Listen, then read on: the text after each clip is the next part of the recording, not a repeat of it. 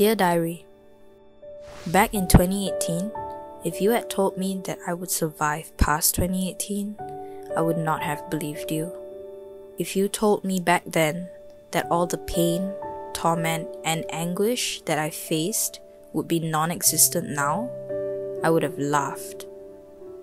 If you had told me facing deep depression, homelessness, and pennilessness would make me as wise as I am today, I would have called you crazy.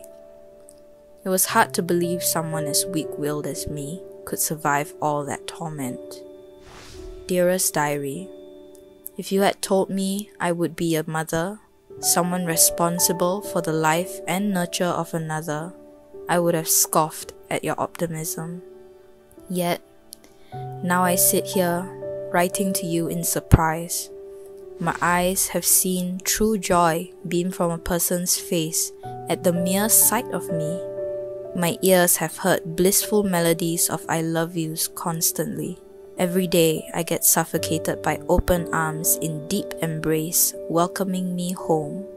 I've begun to feel the spark of the light at the end of the tunnel, showing me warm food, warmer hugs, and 2 sets of arms, one big and one small, bringing me solace like I've never felt. Dear Diary, if back in 2018 you told me that I would find home, I wouldn't have hurt you.